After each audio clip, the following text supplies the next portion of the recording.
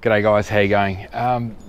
Bit has happened. We've, you know, the internet cable we were trying to find, and we found it just, you know, on the door here. And then, and because, you know, we're sort of a paperless company, we do take photos of jobs that we're doing. And I just had this random photo of my plumbing pipes, but over in the corner, I'll put up on the screen, you can see that these 3 pipes were going off the direction towards the front door. Okay, now I could see that one of the pipes had this black duct taped cable coming out of it, and then it was heading off diagonally across the office underneath the concrete.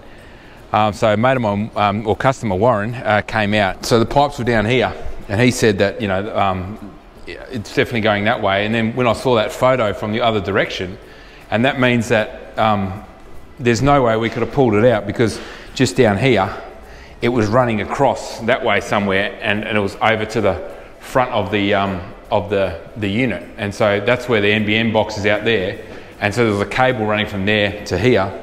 So I got this, Warren put me onto these other guys called Fever Pitch. I don't know what it means, but they're a company that does this NBN stuff.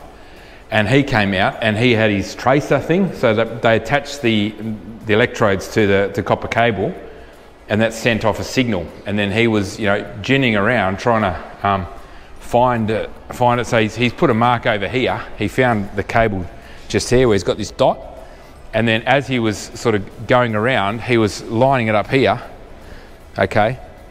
And then there was, he could tell there was something underneath here. So I thought, well, this would be a great spot, because then we could cut it here and then put it into the warehouse. Okay. So he was like, well, I've got to go away, because, you know, you have to get someone to cut the concrete. I said, look, dude, just give us 5 minutes. I'll cut that out, and because I'm keen to get this sorted, so I know where I stand, you know, because I don't want to put any office flooring down or anything like that. So yeah, so once I uncovered it, he got his little locator, and then we found the 3 pipes, right? There were 3 pipes. So obviously one goes to the unit next door, the other one must go across to the other unit, and of course mine was in the middle, which is the hardest one to cut. So we cut it, okay, and we managed to get the cable so we could pull it, and it started moving, okay. So what we did, we got this orange line and we tied it on the other end of it, which is really strong, and then we pulled that orange feed all the way through, and then brought it up in this hole here, down here. And then once we'd had that draw feed through, then one of the other guys got a cable. It's a 10 pair, which I think there's 10 phone lines on there or something. I don't know, a bit overkill. I'll be happy with 3 or 2. 2 would have been good, but they've given me 10 because, I don't know, they said it's not much extra and it's easier to pull it through. So then, so they set that up out the front, and then the guys in here just pulled that draw cord and pulled that whole black cable through. So now I've got a 10 pair that goes all the way up into this box here.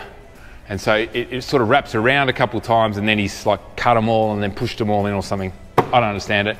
So my electrician Pete's got to run from there, and that goes all the way out the back.